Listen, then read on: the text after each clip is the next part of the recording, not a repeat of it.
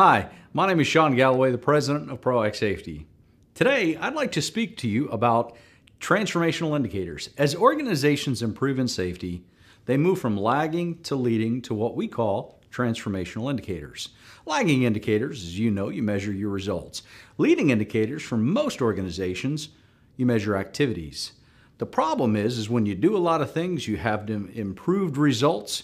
And we know correlation doesn't always mean causation, but we fall precisely into that trap. We've done these things, we've had improved performance, therefore, we had improved performance because we were doing these things.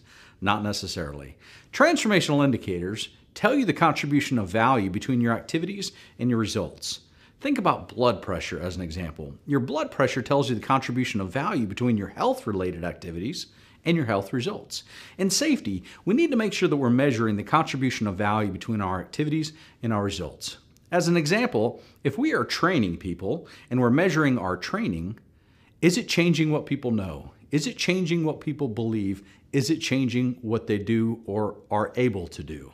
Transformational indicators are important in safety, really in any facet of operational performance, because we can't fall into this thinking that we're doing things and having better results, therefore we've had those results because we're doing the right things.